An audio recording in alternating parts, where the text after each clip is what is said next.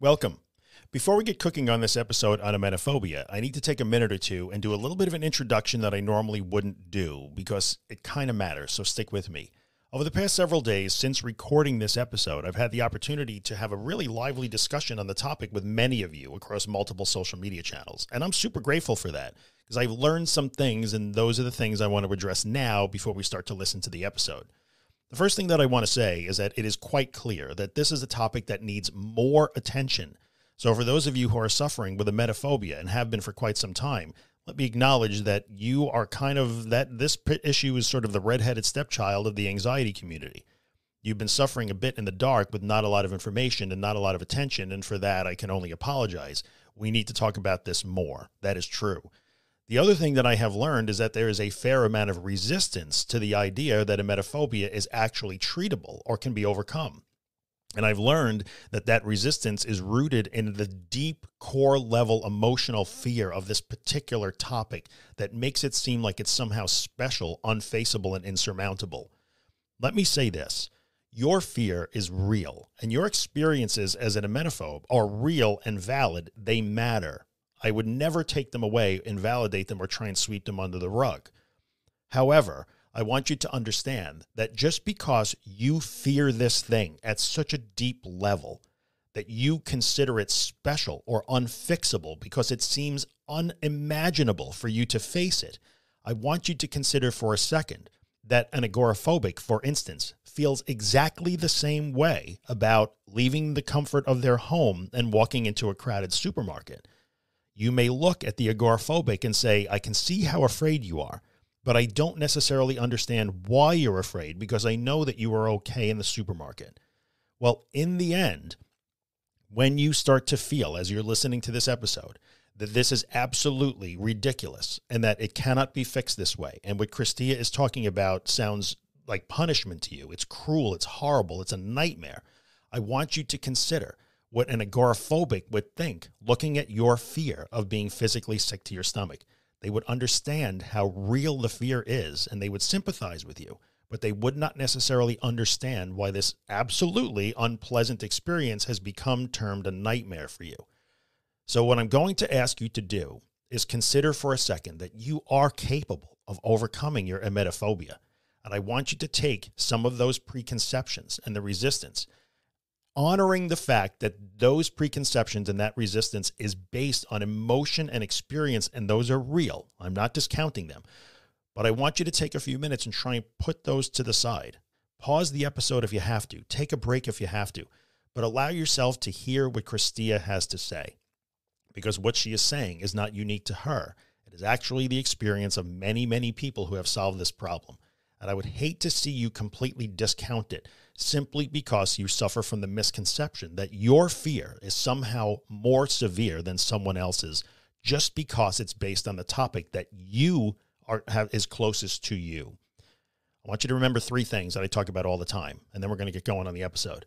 Just because we think a thing doesn't make it true. Just because we feel a thing doesn't make it true. And just because we fear a thing or don't like a thing does not make it invalid or incorrect. So do your best to put aside some of your preconceptions, honoring your experiences and your emotions, and allow yourself to hear what Christia has to say. Hopefully you find it at least inspirational, or that there will be a glimmer of hope in it in you. Maybe you'll find it educational. Maybe it will change things for you.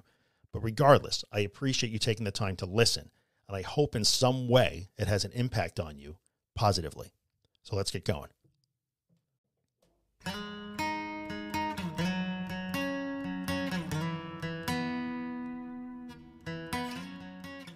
Dudes and dudettes, welcome back to episode 132 of The Anxious Truth. Today we're going to talk about a topic that gets thrown at me continuously, and that is emetophobia, people who are deathly afraid of being sick to their stomach or vomiting. And many will tell me that they cannot recover from their anxiety disorder because they have emetophobia, and it is impossible. But today we have my friend Christia, who is active in our Facebook group and has been listening to the podcast, and I've gotten to know a little bit, a lovely human being. She's going to talk to us about how she overcame her emetophobia as part of her recovery process. So if you think you cannot do it, listen up. Before we get to it, you know what I'm going to do? The book is called The Anxious Truth, a step-by-step guide to understanding and overcoming panic, anxiety, and agoraphobia. You can find it at theanxioustruth.com/recovery guide. You guys have heard me say this before. Go get it if you need help, because I think it's super helpful. And if you've gotten it and it has helped you, then by all means, review it on Amazon or something like that. So that was good. Only a minute, and we're going to bring Christia on right now. I'm going to unmute her. So here we go. I'm going to get right into it. We're recording it live. She has been patiently listening to me do the silly intro to the podcast. So here we go. Christia, welcome. Happy Sunday morning. Welcome aboard. Thank you for taking the time. I'm excited. I'm excited too. Happy Sunday morning, Drew. Yes, yes. So you're coming to us from the East Coast of the U.S. in sunny Maryland, somewhere in that neighborhood, right? Yes, Maryland, correct. Yeah. So let's get right into it. So you heard me do the intro. Emetophobia is like a wild card topic. And so many people will say to me, like, hey, I appreciate what you're doing and what you're saying, but it's not going to apply to me because I have emetophobia. So therefore, if I experience any sort of stomach-related anxiety symptom, all bets are off. I can't fix it. Not true. Not true. So let's talk about your overall situation with anxiety and especially the emetophobia. Fill me in. Where were you and where are you now? Okay, so my anxiety actually started like 20 years ago. Okay. So I have been stuck with this for like 20 plus years. And I know a lot of people think it's a death sentence with, the emetophobia. And that it's like, a special, I don't know if you can see me, but, a special case, Air quotes. It really isn't. It's nothing special. It's you go through all of the same steps, as one would go through to get rid of just like regular general anxiety. Right. Because I know like it's like a health thing, like a health anxiety. But for me, it was like I couldn't be around it. I could not say the word vomit. Yes. Very common. And now I can vomit. Puke, barf, I can say it all.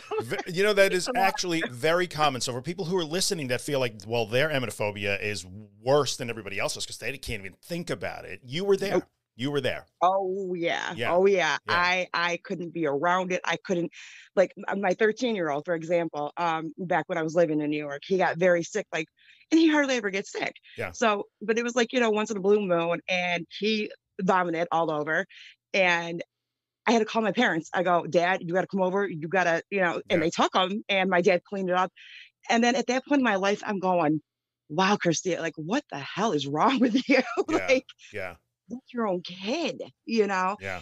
And of course, and I have a 17-month-old and he hasn't, gotten sick yet, and I'm probably jinxing it, but that's okay though. Yeah. I can handle it, I can handle it. Right. And for me, it was reading your book, and I finished it. I actually have it right here. That way, people, are not thinking, oh, she's just full of it, things like that. Nope, I have my copy right here. I can confirm. I am seeing a copy of my book. Oh yeah. So I have that, and that really helped me. But for the longest time though, so my issue was I had the issue where it was very hard for me to float. Okay. So that was my issue. And the floating. And then yeah. But go ahead. Yeah, I just want to explore a little bit. So the emetophobia, the fear of intense fear of being sick to your stomach, vomiting, being around it, smelling it. Yeah, let's talk about this. What that actually meant. What happened when you were confronted with that? Or are we talking about panic symptoms, the whole 9 yards? Oh yeah, I would get insanely nauseated. Oh my Lord! I mean, like I would flee. Like, literally. Yeah. Literally. Yep. Literally. Just terrified. Just completely and utterly terrified. And then I would feel sick for hours after, I'm like, oh my God, I'm going to throw up. Yeah. It's like, but it never happens. Right. And in emetophobia, one of the key concept there is that it's almost a specific phobia, because a specific phobia is a fear of something, like we said, very specific. But in the end, it does get attached a lot of times to these other anxiety disorders like panic disorder or agoraphobia. So it's also non-specific in that way, but the fear there is driven by the fact that the interpretation of being sick to your stomach, vomiting, or even seeing somebody else or hearing about it is a catastrophe. It's the worst thing that could possibly happen. It cannot be allowed. So just the same way that somebody might look at like, no, please, I should never be shot in the head. Same kind of aversion to that. I can never let this happen ever. That in itself, vomiting is a disaster that must never be allowed to happen. That's what drives that, Exactly. correct? Okay. Yep, and that's exactly how you feel as an emetophobe. That's exactly how you feel. Yeah, yeah, it's impossible. So what about the rest of the whole anxiety situation, aside from the emetophobia? What was going on there? See, and I think it had to be like the anxiety that I was getting, it had to be tied in to the emetophobia because Okay. once I overcame that emetophobia, honey, I've had no anxiety. Okay. Okay. Now, did you find that one of your key anxiety symptoms was stomach related, which it is for Yes, like a zillion yes, people? yeah. Yeah. Oh, yes. It was that. It was like the racing heart, the sweating palms and feet. Right. Like the sometimes I would get like the derealization, Yep. that would hit me. Yeah. Um, but the majority of the time it was, oh my God, I'm gonna throw up. I feel sick to my stomach. Oh my God, I can't do this. I can't do this, Yeah. Yeah. type deal. Right. Right. And it would go on for hours. Yes, yes, yes. And in many instances, what's crazy, and it's not crazy, I never try to use crazy, but you guys understand what I'm saying here. What's hard Oh to yeah. understand or hard to fathom about this is that it becomes a vicious cycle. So I'm afraid of my stomach and what it might do. And when I'm afraid, I get fear symptoms, which all human beings do. And unfortunately, those symptoms can be focused on my stomach. So the fear creates the symptom, creates the fear, creates a symptom. And it's just like a fire that fuels itself. It goes right around in a circle. Right. And so the way we would break that is the same thing you guys have ever heard me say about just about every other anxiety symptom. We have to actually face the worst possible thing that we think could happen, which would be, in this case, vomiting or being sick or being around somebody who is. So tell me the path that you took here. How did this Oh, resolve Lord. for you? And I'm guessing it was bumpy at times. Oh, it was very bumpy and dicey at times. So the road I took, like besides with reading your book, Yeah. while I was reading your book, I was fortunate enough to where my medical would cover it. Yeah. I did see a therapist who specialized in EMDR, Okay. and let me tell you, the EMDR does work. But I bought her a copy of your book Yeah. as well, so she got to read along with me. And we did like all the steps listed in your book. Yeah. So I think I had like that extra what's the word I'm looking for? The extra I don't want to say like safeguard, but like Mhm. maybe like that extra step, I guess. Yeah. Yeah. Because I had an EMDR specialist. But you got to remember though, this is something I have gone through for over 2 decades. Right. Right.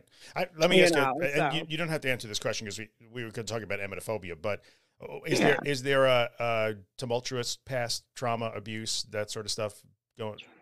Anything like that? With my ex-husband, yes. Okay. I was Yeah. going to say EMDR, actually there's a reasonable amount of research that says that in the trauma resolution thing, it could be super helpful. So I'm really glad you did that.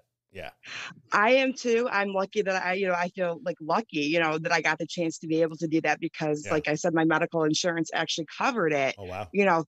for that and Yeah. everything. But the main thing was it was your book though, and Claire Weeks's books Yeah. that helped me though, the majority, So let's talk about that. because I didn't see her, Yeah. until I was already way into the books and Oh, you are. yeah. Okay. Okay. So Yeah. you started doing the kind of facing and floating thing, then Yep, and I enlisted the started aid of doing the therapist. Yeah. I just like how when I messaged you on Yeah. Facebook there and I said, Drew, I'm an emetophobe. What do I do? Yeah. Tell me. Yeah. And Yeah. they're like, you're not special. It's not special case. And I'm like, I know.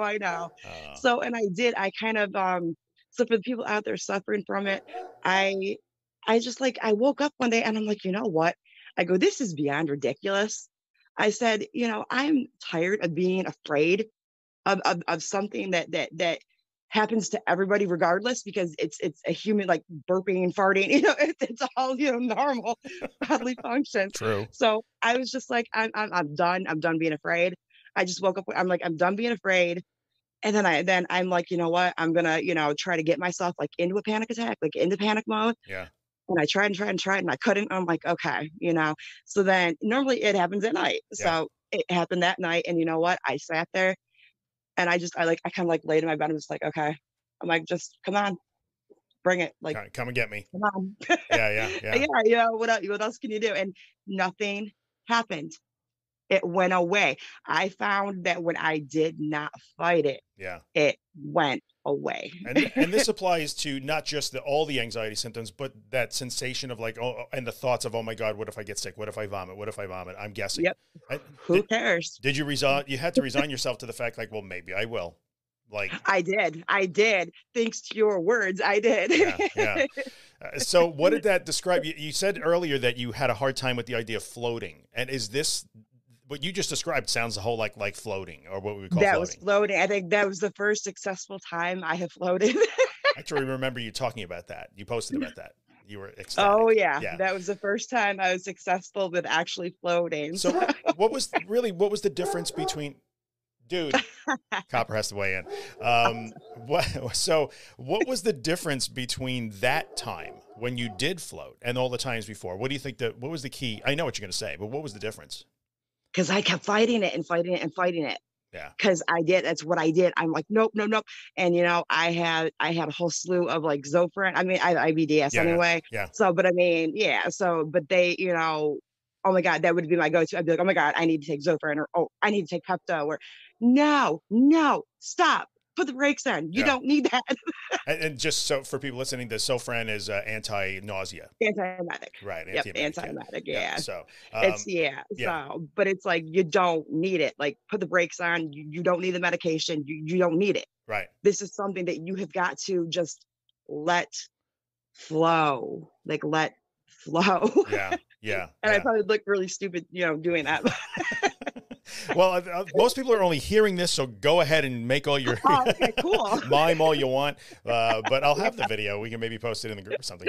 So, okay, so this is kind of cool. So you change your path and you decide, I'm just going to go limp, kind of ragdoll like we talked about in the group, and like, come get me.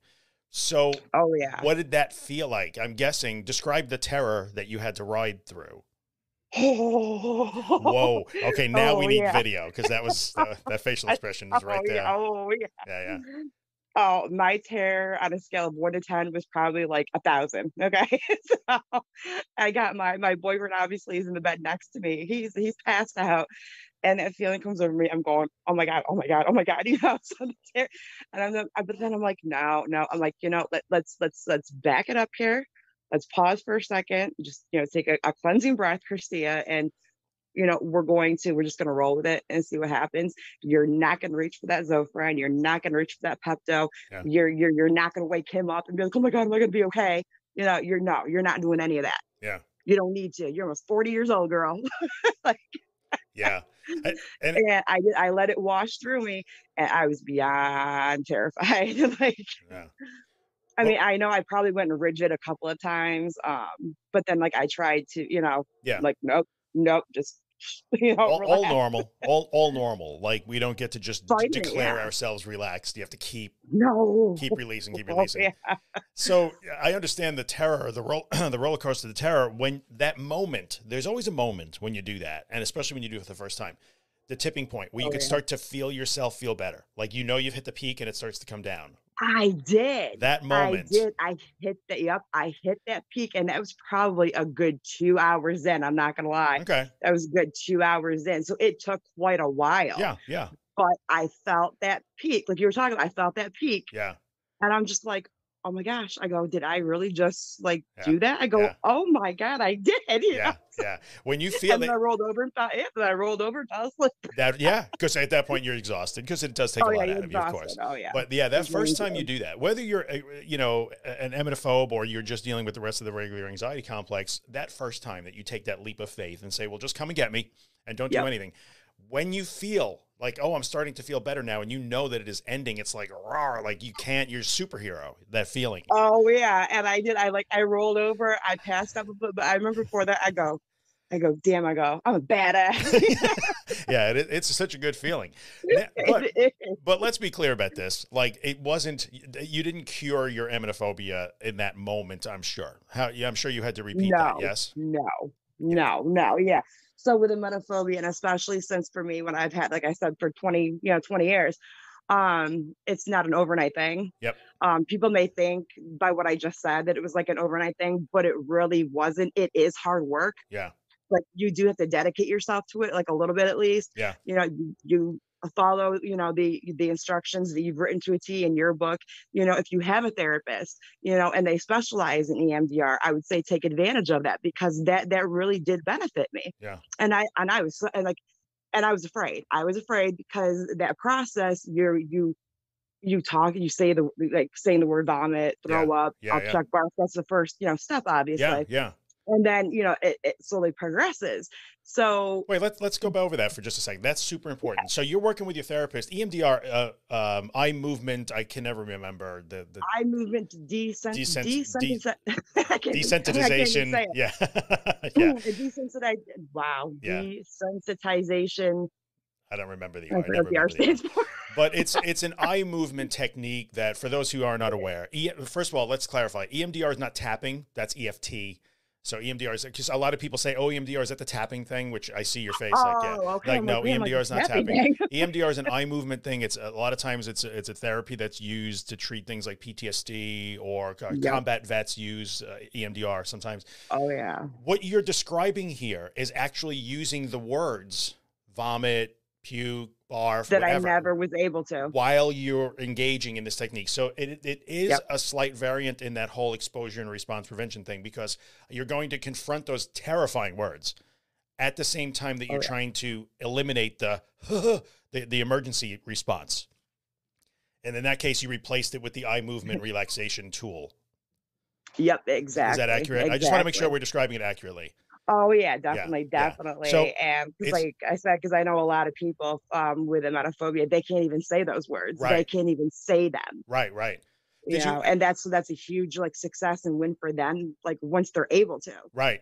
So it's important to, I think, for people to understand, and correct me because I wasn't in the room with the therapist. I want Oh I want us yeah. to be accurate, but it isn't just a thing where you sat and moved your eyes around and suddenly everything got better. You were literally confronting your fear while using that tool. So it is not a Yes. passive thing. It was active. Did you use any other, like, simulated exposure, pictures, sounds? Yes, I was gonna say Yes. we got into so after using the word Yep. Yep. quite frequently, Yep. because in this and it's a process, so then we went into pictures, then we went into sounds, and then finally I graduated and went into full blown watching somebody on YouTube, like a real person, Yes. Yeah. not fake, actually vomit. Isn't YouTube amazing? You can find It anything. is. I know you can find Like anything and everything on there. you would think that, like, He's hey, like, I but I could don't find, want to see, right, but I could find videos of people vomiting on YouTube. You would think, oh, that's you terrible. But in can. this case, You oh my can. God, a therapeutic tool. Who knew, right? Thank you, internet. Oh, yeah. So, but I like that. I really like your description of what your therapist had you go through. That was hard work. That was not just sitting, being soothed and moving your eyes back and forth. You were confronting the Nope. scariest shit that you had at the moment. Oh, I did because I had had enough. Yeah. I'd had enough. Yeah. I'd had enough of being a prisoner in my own mind like that. I've had enough. Yeah. There you go. I did. So describe the progression now. You're working on the stuff that maybe I wrote, that Claire Weeks wrote. By the way, I didn't have Christia on because she read my book. Like, I just want you to know No, how she fixed right. It had nothing to do with my book. I didn't invent anything in my book. So no. anyway, in the end, you read my book, you read the Claire Weeks book, you bring this therapist on, you're doing the work in therapy with that. I'd like to talk to your therapist one day, by the way. Yes, I've already signed a release, by the way. Look at you. Ahead of the game. I love it. I love it. But She yeah, has your book. I bought it for her. That's why she oh, went along with me, and yeah, there you go. we kind of like read it together, Yeah. But I mean, I'd already, almost completed the book by the time, Right. that I. So excellent. So what happened? Tell me some of the challenges as you went through, because it's one thing in therapy, super useful, but then what happens in real life as you're going about your day? I mean, how often did you have to deal with that? Use the tools, surrender, See, let it happen. mine was only at night. Mine's only at night for Okay. some reason. Yeah, it's like a nighttime thing. Yeah, it's so bizarre. Whatever. I have no idea. I don't even care what the root cause of it is. Just the fact that like I'm on that that road though, to where I'm nowhere near what I was 20 years ago. Yeah. Um, and it's like, so that road and it will get a little bumpy for people because you're going to be okay. So you come out of your therapy, you're like, oh yeah, I'm a badass, I got this, Yeah. and but then and then you have like the tools and everything that you're given, like either via books or via Yeah. your therapist or anything, and then it actually happens again, and you're going, oh my god, oh my god, oh my god, so Yeah. you're like, Yeah. you're going, oh my god, I can't do this. But the thing is, you can. All you have to do is employ what you were taught. Right. It's simple, but it's not. Like, Well, it is simple because you have, it's like in American football, there's a playbook. The team has books of plays. We run this play in this circumstance. Oh yeah. So 3rd down and 7, we run this 4 plays. Pick that one. So it's the same thing, but it's hard because it's scary and you don't want to It's do hard that. because it's hard because it's scary, Yeah. and you have been conditioned for X amount of years to be like, oh no, nope, I'm gonna fight this. You Yeah. know, I'm not doing. You know, I'm gonna fight this. I'm afraid, but that's what it is. It's that whole response, and like we talked about, it's that whole circle, that vicious circle that Yeah. keeps going and going and going, and you gotta break it. You gotta find a little chink in the in there, and you gotta break it. Yeah. Yeah. And that's exactly what I did. Let's go back for a second, for 10 seconds, and remind people who are listening, who are still either being like super pumped up and ready to go over this, which I hope, or shaking their heads because like, but vomiting. Let me just repeat again.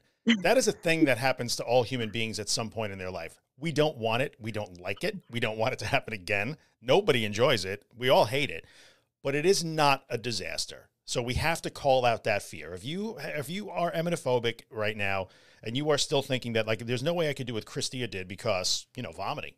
Well, it's not a disaster. You just have decided that it is, even though it's unpleasant. That is all. So the $100,000 question that I know we're 21 minutes into this, that somebody's going to ask is, have you yet? I hope you haven't, because that would mean that you were sick. You were sick, but have you been sick to your stomach yet? No. Okay. No. So what's amazing, there's 2 things about that. Number one, what you worried about happening never actually happened, right? So we got to call that the irrational prediction of the future, which was wrong. Yeah. And second of all, but that's real, because that's a real thing. And I think that in the end, the true test of that is what happens when the day comes that you eat some bad egg salad and whatever. So I think in all honesty though, that I'm ready for it. I have Zofran, yes, but I'm not polluting my body with that. I don't need it. Yeah. I look at it now, if my body needs to eject, if it needs to eject something, like it means that it was no good for me. That's why. Very good. See, that's doing, the my difference. body's doing what it needs to do, what it's supposed to do, what it's meant to do. Right. So in a way, the mechanism of this, and a lot of people will say like, oh no, emetophobia isn't treatable because you can't expose yourself to it, but you can. Like, it's true. And the reason why we say you can't expose yourself to it is, first of all, it is not ethical for a therapist or a coach or whoever to make you vomit. That you can't do that. No. Right. That's not a normal state. So you can't intentionally make that happen to expose yourself to it. But you can systematically desensitize yourself to the idea of it, the sounds, the feelings, the words, the descriptions. And you can work every time that you have that panic response to the thought of it, to squash that panic response and begin to have a new realization of the fact that like, well, I don't want that to happen, but if it does, it happens for a reason. It'll be over just where you are now.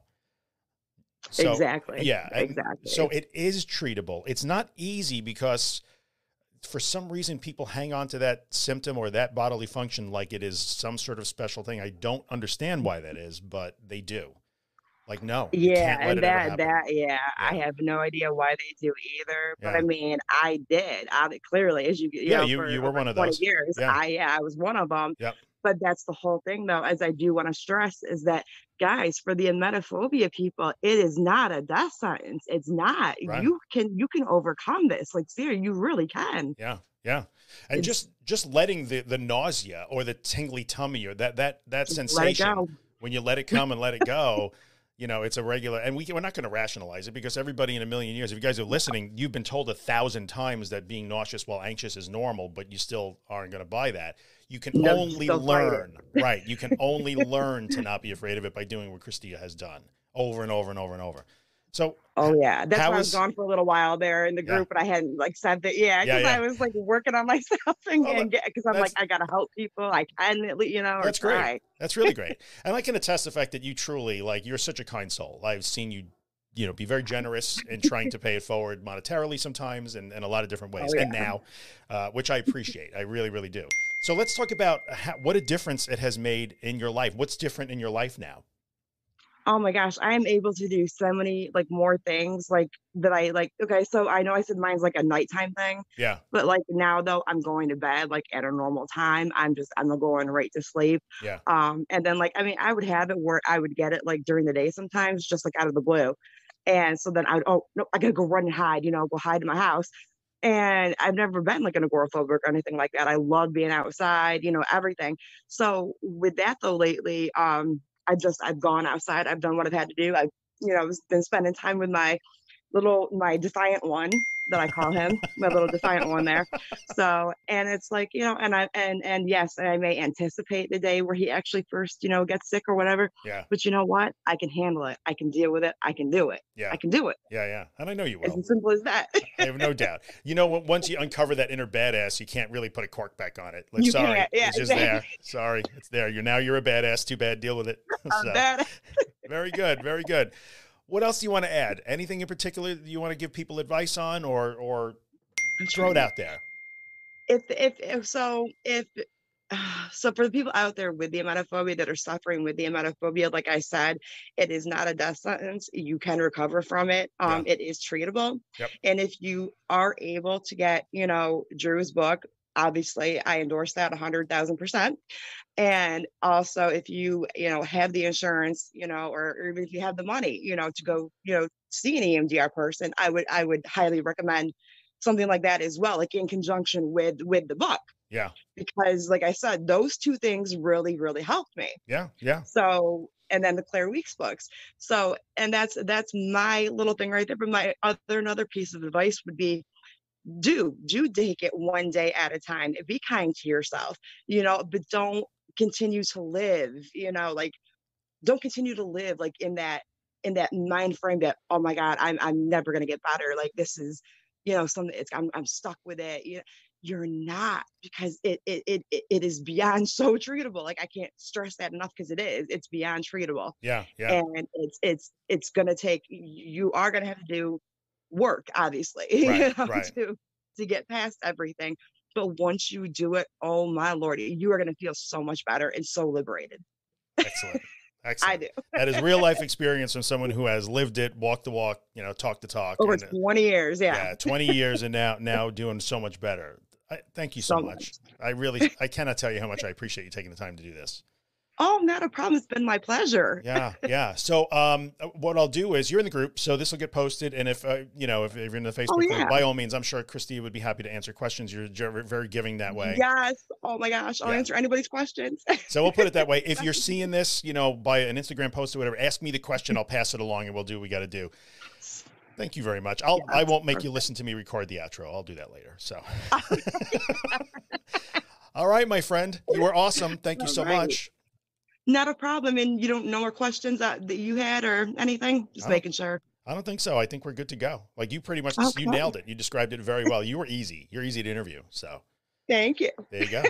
All right. I'll see you the next time then. All right. See ya. Yep.